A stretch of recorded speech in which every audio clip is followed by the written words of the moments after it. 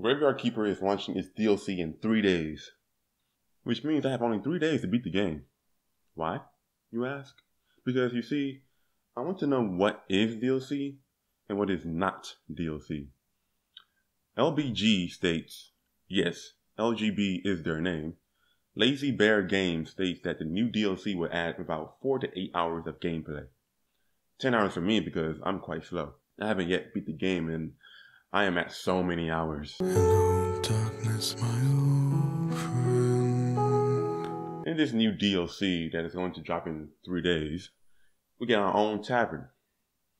So now you have a graveyard to keep, a church to keep, a farm to keep, your own problems to keep. You now have a tavern to keep. You're also getting to peer into the past of the previous graveyard keepers. Sounds fun, eh? Spooky magic and shit is about to happen. And I only have 3 more days to beat the game. Why am I so bent on these 3 days, you ask? Well, you see, I use certain mods in this game to make life a bit easier for me. Despite all that, I am still slow. Hello, darkness, my old. And once this new DLC hits, my mods will most definitely not work anymore. There is an option of just not buying the game, but I can't help myself. The new DLC is called Stranger Sins. Ha! I love it.